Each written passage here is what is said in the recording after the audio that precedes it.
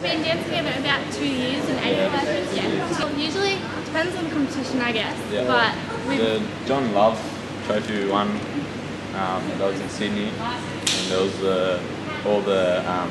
we won all 3 styles, so yeah. We were the highest ranked couple in our age group. There's Latin, Standard and New Vogue. Okay. Yeah, it's a championship, so I think it's considered a national title, and it's at Jupiter's Casino.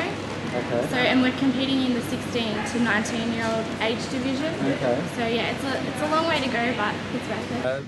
Today we've made a presentation as part of the local Sporting Champions program to Lauren Floyd and Joel Tung, who are ballroom dancers. They're heading up to Jupiter's Casino for the national titles, and it's really good that kids from Western New South Wales are competing at the top national level, and this program does help with their expenses so that they can compete at the next level and it's not too big a burden on their families.